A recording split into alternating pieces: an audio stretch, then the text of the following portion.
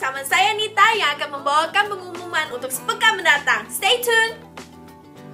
Ayo, ikutilah seminar Praise and Worship bersama Siti Mohede hari Sabtu tanggal 8 Maret 2014 jam 10 pagi bertempat di gereja.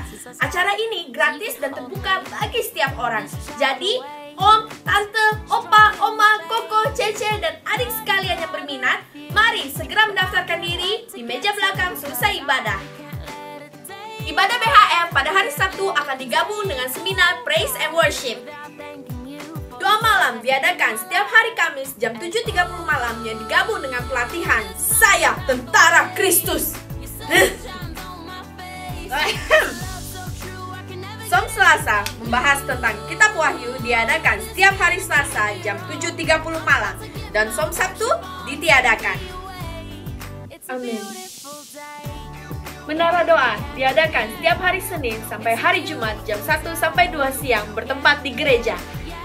Pastikan Anda menghadiri acara perayaan ulang tahun gereja yang ke-12 yang akan diadakan hari Sabtu tanggal 8 Maret jam 7 malam dan juga hari Minggu tanggal 9 Maret pada jam-jam ibadah. Acara ulang tahun kita akan dilayani oleh Pendeta Jeffrey Rahmat dan Siti Mohede dan juga akan dimeriahkan oleh 12 mini iPad sebagai door prize.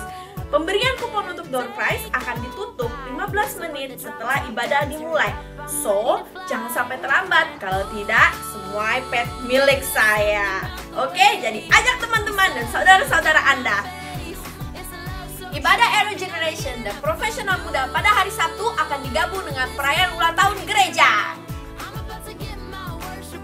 And for those of you English speaker, don't forget to come to our Bethany Community Church, our own English speaking service, every Sunday at 9 a.m. on the first floor.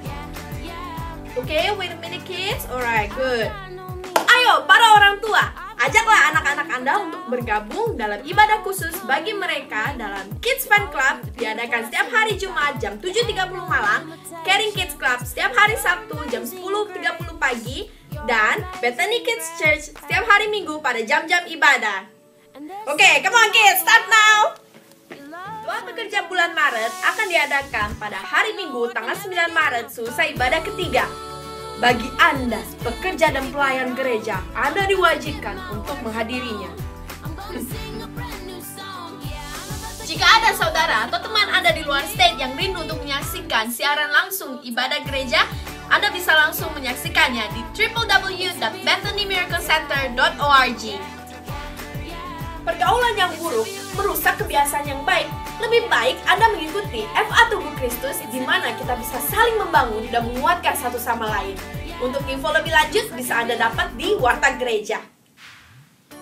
Bethany City Care hadir untuk memberikan Anda bantuan penerjemahan untuk ke dokter, di mana Anda bisa menghubungi nomor-nomor berikut ini. Ingat, hari Minggu tanggal 9 Maret akan ada perubahan waktu maju 1 jam lebih awal. So, jangan sampai telat. Saudara sekalian sudah lapar? Belum lapar? Terlalu.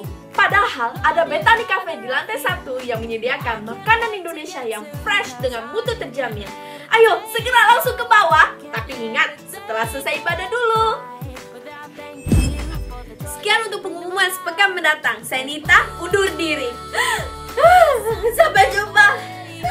Habis you ready. Sampai jumpa.